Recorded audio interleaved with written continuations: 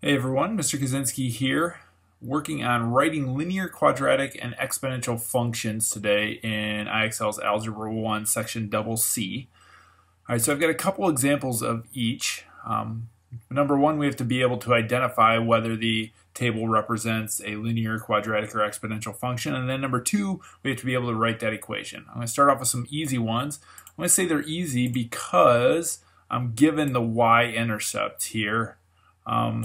And I guess before I even mention that, I should know that I'm noticing that as x goes up by 1, y values are going up by a constant as well of 9, okay? So that tells me that this is linear, okay? So it's going to fit that form of y equals mx plus b. So here we go. Y equals, m is our slope in linear equations, which is 9 divided by that 1. It's how much y goes up every time x goes up by 1. And then the b value there is our y-intercept, which, like I said, is given to us in the table. Y is 4 when x is 0. So there's our equation, y equals 9x plus 4. Linear equations, you've been writing them for a while if you're this deep into Algebra 1. Okay, well this one's not linear because as x goes up by 1, y is not going up by a constant amount. It goes up by 4 and then by 12. What's really happening here is that it's doubling, or tripling rather. So times 3 times 3, and that pattern continues. Okay, that's a sign that we're dealing with exponential. So it's going to fit this form, y equals a times b to the power of x. All right, so in that form, a is our y-intercept, okay, which is 2. And b is our growth factor, which is 3.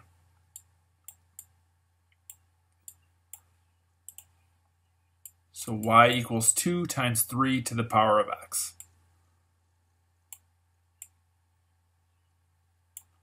So constant multiplying, that represents exponential.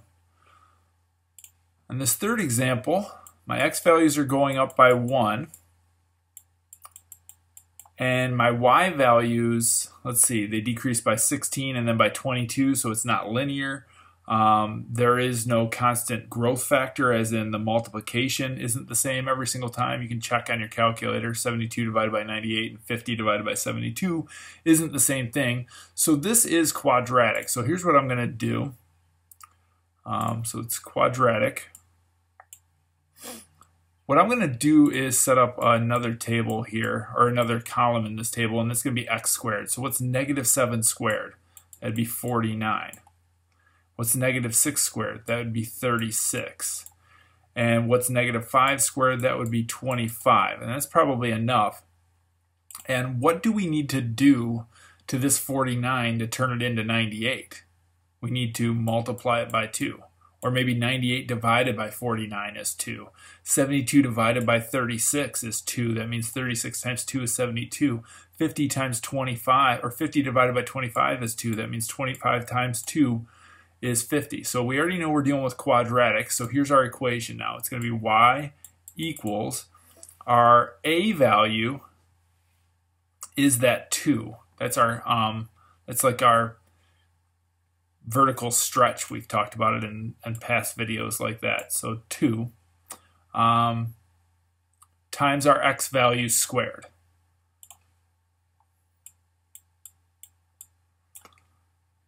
The quadratic equations they ask us to write in this aren't that difficult. You can get through them with just that format and just identifying that a value.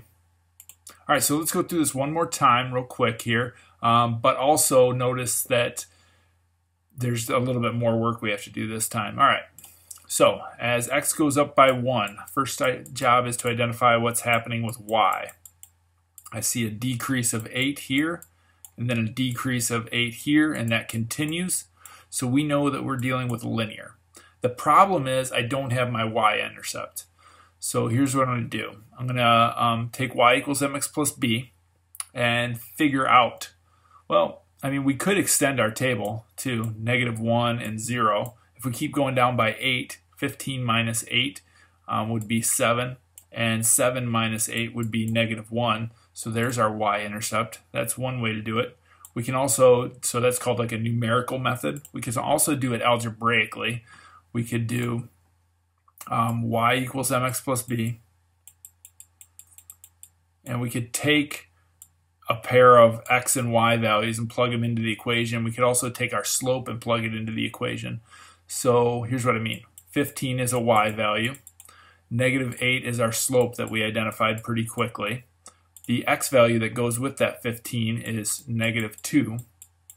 And then we could use that to find our b value. So solve that equation. -8 times -2 is 16.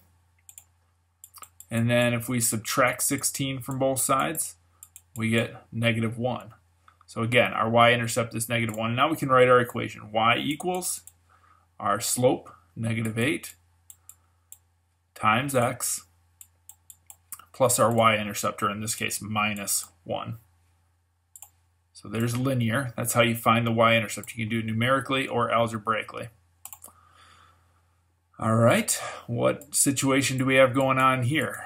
As x goes up by 1, what happens to y? Y is doubling. It's pretty obvious that it's doubling. Okay, that's an indicator that we're dealing with an exponential function. Again, though, we don't have the y-intercept. How can we find it? Well, we could just go backwards 1. All right, which means we would need to do the opposite of multiplying by 2, which is to divide by 2, and that would give us 0 and 3. So that would be our a value in this equation. So let's write our equation. Y equals our growth factor, which is 2. Nope, not our growth factor, I'm sorry. We want our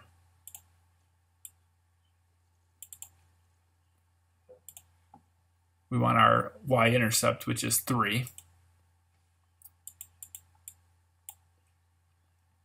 times our growth factor, 2, to the power of x.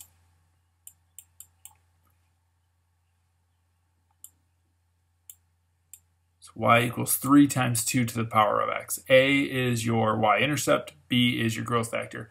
And that idea of plugging a point in will work for this as well. So we know it's y equals a times b to the power of x. So if we use that point, we'd have 6 equals, we figured out we don't know the a value, okay, but we do know that the growth factor is 2, so we could put that in here, and then raise to the first power, because that's the x value that goes with that 6. So 6 equals a times 2 to the first power, which is 2, and then you divide both sides by 2, and you get 3, which is our y-intercept. So there's an algebraic way, there's a numeric way. All right, and one more, and you guessed it, it's going to be quadratic. So we can tell it's not linear because y went down 15 and then 25. That's not constant. 5 times 4 is 20, but 20 times 4 would be 80, so we know it's not exponential. So this has got to be quadratic. All right, so here's what I'm going to do. I'm going to add the x squared table. This is probably the easiest thing to do. 1 squared is 1, 2 squared is 4, 3 squared is 9. So what do we need to do to that 1 to turn it into -5? What do I need to multiply it by? -5. -5 divided by 1 is -5. -20 divided by 4 is -5. -45 divided by 9 is -5. So quadratic, y equals, that -5 is our a value, and that's all we've got to figure out to do these quadratic ones. Quadratics obviously get a little bit tougher than that, but that's all you need for this particular lesson. All right, so I gave you a couple examples each of how to write linear, quadratic, and exponential functions. Told you how to find the y-intercept, the slope, the growth factor, and the a value in a quadratic. Good luck, and let me know how it goes in the comments.